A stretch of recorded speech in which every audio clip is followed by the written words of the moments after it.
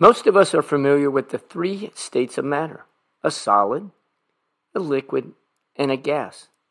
But there is a fourth state of matter that makes up most of the universe, called plasma.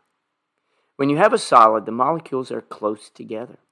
Therefore, a solid object does not take on the shape of its container.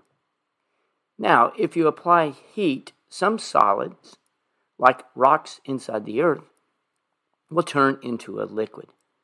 The molecules are further apart and can move past one another. A liquid will take the shape of its container. Now, heat the liquid even more, and you may get a gas. The molecules will be either further apart. The gas takes the shape of the container plus the volume of the container.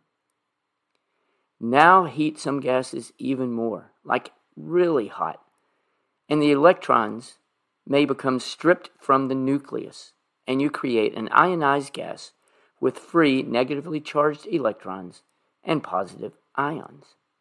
You now have this fourth state of matter called plasma. This ionized gas called plasma has a neutral charge due to the fact there is an equal amount of positively and negatively charged particles. Plasma is different than almost all gases and can conduct electricity due to the free electrons present. Some naturally occurring plasma is lightning and the northern lights. Now, plasma may be rare here on Earth, but in the universe, the stars, including our sun, are huge balls of plasma, and 99% of the visible part of the universe is plasma.